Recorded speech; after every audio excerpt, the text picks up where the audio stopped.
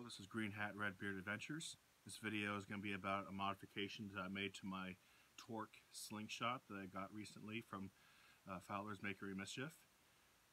And I'm also, for the first time ever, going to attempt to shoot the slingshot frameless, which means that there's going to be no Y frame. I'm going to be shooting off of my fingers. I've never done it before, and now because of the Torque Slingshot that I have with me, originally it came with tube bands. Unfortunately, when I draw it back with the tube bands, it doesn't come all the way to my lip like a normal draw length would. So it come right up to the front of me. Because the reason why is because it's made for the average shooter, not for bigger guys like me with a bigger, longer draw length. So I'm going to show you the first modification that I made to my Torque Slingshot. The bands that are on here were the spare bands that I ordered with the slingshots. This is actually Fowler's Variety Pack ones. So let's unravel that. So these flat bands that came here were the ones that came with Fowler's. As you can see, there's actually a, sorry, let me hold this right. That's Fowler's little stamp signature right there, actually. And these are tied on. So my problem with this slingshot, and believe me, this slingshot's awesome. I love it to death. My problem is with my thumb and my first finger here, basically, let's hold the bands back.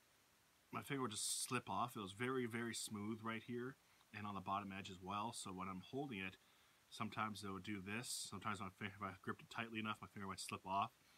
There's a lot of moisture in the air, obviously, with winter now, because so my finger and my thumb would slip off sometimes and move it around.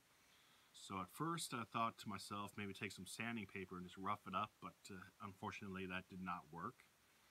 And I thought secondly I'd take some hockey grip tape and just put it over the top here and over the bottom here. But the problem with that is that doesn't last. You know, with my fingers and sweat and constantly gripping it tightly, you know, that's going to come off sooner or later, in which case it's going to be need replacing. So what I did actually was what a friend of mine showed me once, a long time ago, with one of his knives, a K-Bar PK2 that he had. It's like a plasticky type of handle. And what he did is he'd take a hot poker with a candle, heat up the poker, and just poke, heat it up, poke it, heat it up, poke, and just makes all these little circular indentations, almost like little circular poke holes almost. Then take a little sanding paper to it, and thusly it makes grips. So as you can see, that's what I did here. And on this side is here as well. So after I finished, I took sanding paper, just smoothed it out, took all those really sharp edges off. So right now there's the holes are there, but now when I'm holding it, I got a maximum level of grip, and it works really good. It doesn't compromise the strength and integrity at all. And one of my other friends who has a slingshot did the same thing, and he's been shooting his for the last 2 years now, and he's had no problems whatsoever. This is the only modification I made to the slingshot frame itself. And I can draw this back to my ear, which is my draw length.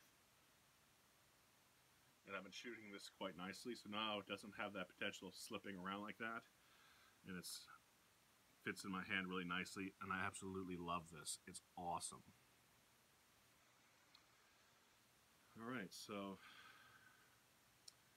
now this slingshot came with tube bands, which I do not use. I made modifications to them to try to get them to work. Unfortunately, it still did not work. So what I've done actually now is I stretched the line, retied the pouch on, and tied a knot on one end, which I'm going to show you in a second. It's actually on my wrist right now. So let's take that off and show you. So this is the bands that came with the slingshot originally.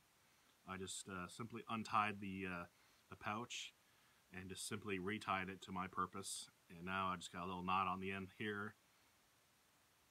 And there you go.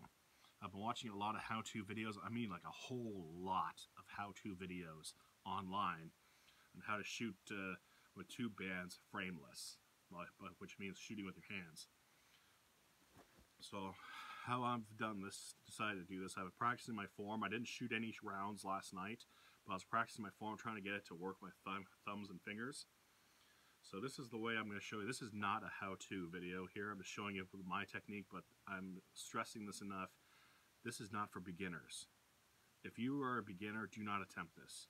This is very dangerous. If you are in a position where you're shooting your slingshot and you hit the frame quite often, or possibly in your fingers, do not attempt this at all. This is dangerous.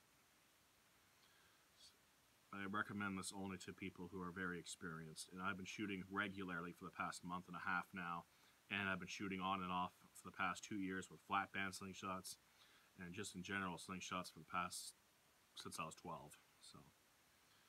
So the way I'm going to hold this here, my 2 bottom fingers, just going to go around like that on the inside of my finger. Then I just curl my fingers like that. And what I want to do with my fingers is make a C, like the letter C. And basically the top tube is going to go around my fingernail, the bottom tube is going to go around my thumbnail. That's the method that works for me. Some people will actually have it stretched across their thumb like that, but I find that it slips off too easily. So I give this a little stretch out. Keep my fingers closed on the inside there. And there we go. So when you're holding this, you want to tilt your hand enough so that way I'm no longer being able to see through that C letter on my hand, that I can no longer see my middle finger, and that's where you want to go.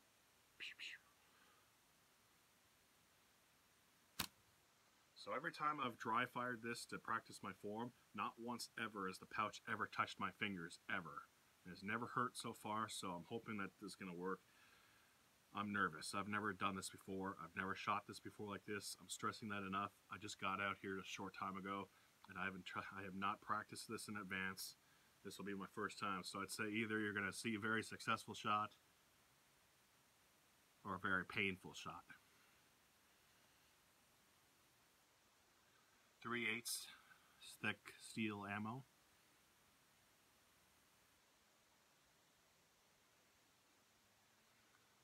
There's the ammo shot right there. So just stretching my hands. It takes a little practice to get this on your hands correctly. All right, there we go. Now we're getting some. Oh, let me do that. Oh wait, here we go. Right now I'm just shooting off into the trees. There's nobody there. I know this for a fact because it's clear and I can see it all the way out there. So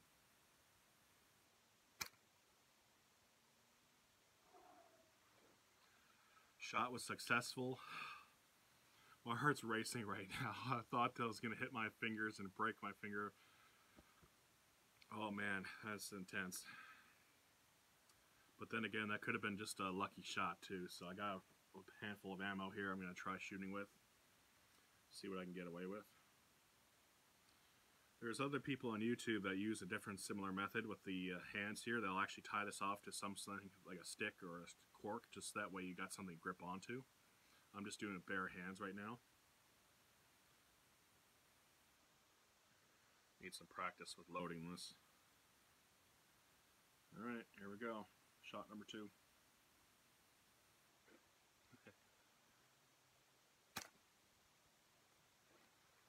Not bad. I'm aiming low. I'm not aiming off into the trees. I'm aiming quite low at the moment just for the sake of the camera, but after I turn the camera off, I'm going to shoot off at specific targets. Another third 3/8 steel ammo loaded into the pouch. There it is. I always pinch with thumb and middle finger. Here we go. So either I'm doing this, so I'm obviously doing this correctly and effectively. When I'm shooting with my regular slingshots, I've never had an issue with hitting the frame, hitting my fingers before. So that's why I decided it was time to give this a try, and because these tubes were kind of useless, so I wanted to repurpose them and give them some new life, so to speak. Hit a tree that time. I don't know what kind of tubes these are, but they came with the Torque. So this is Greenhat-Redbeard Adventures. Stay safe.